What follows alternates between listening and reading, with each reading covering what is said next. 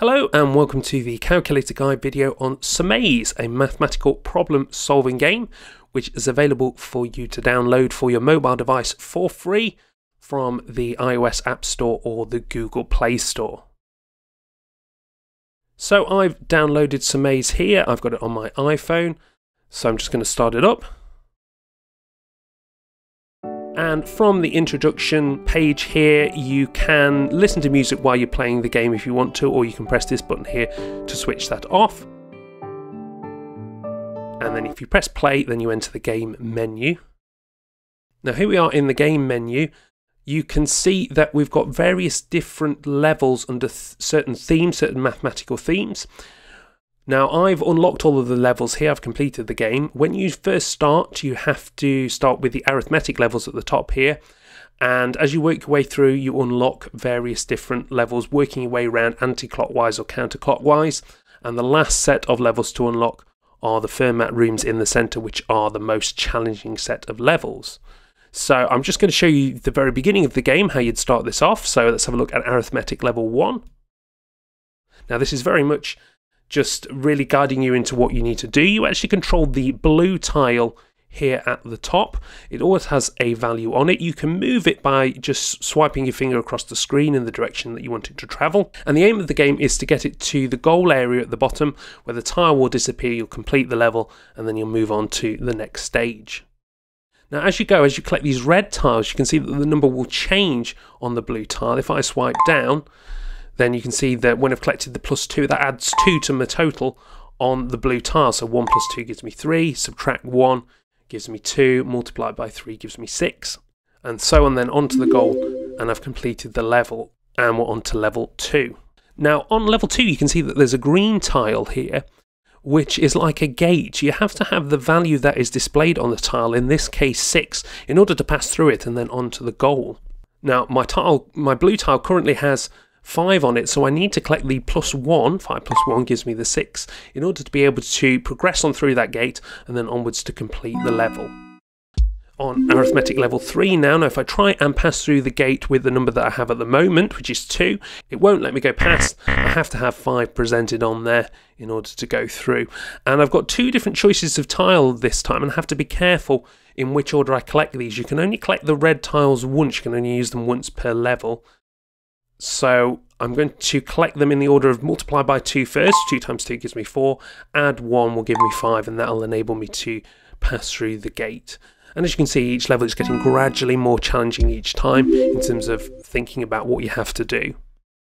On arithmetic level 4 here, well, I'm going to show you what happens if you make an error. You can see here at the bottom it says values above 1000 are not allowed. I believe that's true throughout all the levels on Sumaze. So if I just casually collect 3 of these multiplied by 10 tiles, you can see I've got 1000, and I can't progress any further, and I can't make it to the goal and complete the level. So I've obviously made an error at some point here, so what I need to do is to press this reset or replay button here at the top in order to be able to go back to the beginning of the level. There's a home button here which takes you back to the game menu as well. But I'm not going to solve this particular one. I will leave that for you to figure out how to solve that when you download the game. Let's go back to the game menu, and I'm going to show you some of the other different types of levels on here. Let's have a look in powers, and let's have a look at level 2. So you can see here on the gate we've got equals 27. That means I must have 27 displayed on my blue tile, and I've got different choices of red tile here, multiply by 3 or divide by 3. So if I collect 2 of these, you can see it presented in the way of 3 with an index of 3, so 3 to the power of 3. Essentially that is 27, and some levels it would be presented as the actual number. Now if I go down and collect the next tile, I'm going to be dividing by 3, which will give me 3 squared or 9, which is not what I want, so I need to multiply by another 3 before proceeding. Then I'll collect that divide by 3, and then I'll have 3 cubed, and I can proceed through the gate and complete the goal. There we go, and on to level 3, and again I will leave that for you to have a go at once you download it. Let's come out and maybe have a look at one of the logarithms level. Let's have a look at level 1. Now you can see here that we've got equals 5 on the gate to pass through, and above that we've got a logarithm tile with a base of 3 and then a blank space, and that blank space is going to represent the value on the blue tile, and obviously we want that to equal to 5, so that when we then proceed through the gate, we've got a value of 5 on the blue tile there. And the arrow above that is a one-way arrow, so once you've gone past that particular arrow, you can't go back and collect any of the red tiles above there. So you need to make sure that you've got the correct value on there before you go any further. And above that, we've got the red tiles. We can see we've got multiplied by 3.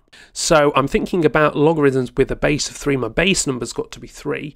Now if I think about starting with a value of 1, that's actually 3 to the power of 0, or essentially 3 with an index of 0.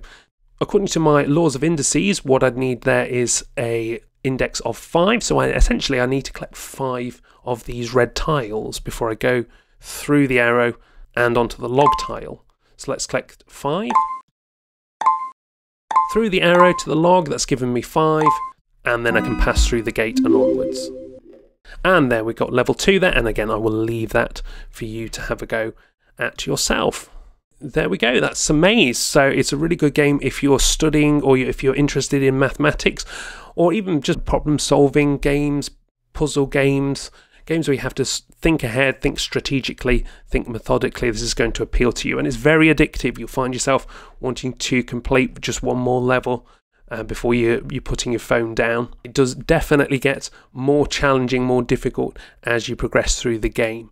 And so if you're looking for any extra help, if you want to know anything on your calculator which might be useful for Sumaze, I found that the solve feature was quite useful, as well as the fact feature, which enables you to display a number as a product of its prime factors. And also obviously for the logarithms level, the log with any base button was useful as well. So if you do get in trouble, if you do get stuck, then it's worth looking at your calculator in order to be able to help you out with a few of those. Once again, it's available to download for free from the iOS App Store or the Google Play Store. I'll have links below in the description for you to be able to download that. So all that's left to say is to have fun. It's a great game. That's Sumaze, and that's it for this video. Thank you very much for watching, and I'll see you next time on the Calculator Guide.